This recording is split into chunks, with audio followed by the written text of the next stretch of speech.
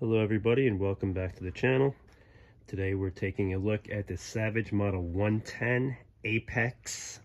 I believe they call it the Hunter. It is chambered in 308.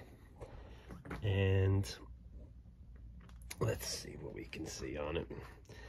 It came from the factory with a Vortex Crossfire 2 scope 3x9, which is kind of an entry-level Vortex, but to the distances I shoot it at, 400 yards, it's sufficient. I really wanted to love this rifle. I know it's a cheaper version, budget as they would say, but I read great things about it. The story goes, I went to my local shop and they had a Tikka T3 with an old Nikon scope, and I waited. I should have bought it on the spot. And I went home and I researched it. I'm like, yeah, I'm going to go back and get that. And you know how the story, when I go back, it's sold. So I picked this up off their used shelf for, it wasn't long ago. It was under 500, like right around 500 with all the tax and stuff. So I thought like, wow, that was a good deal. And then I look them up on Gun Broker and they're like 525. So what are you going to do?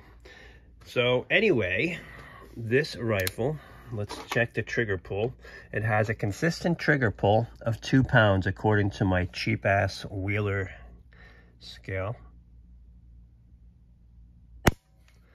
2 pounds. It almost always breaks right at 2 pounds. So the trigger pull is consistent. It's light enough. That is with the Accu trigger.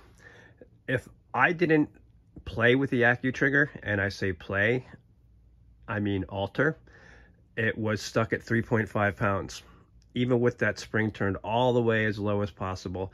So I actually just had to recess the channel that the spring falls into a little bit. Not much.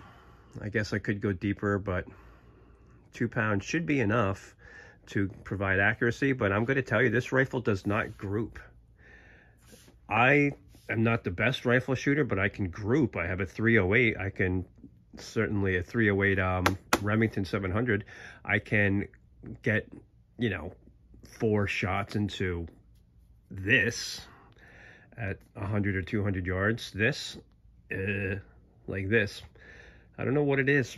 I thought maybe it's a 20-inch barrel, but then I read 308 does good on the 20-inch barrel. Let me know if you have one. Let me know how it performs for you. But it's a fine looking rifle. But if it doesn't group, it doesn't group. Thanks for watching.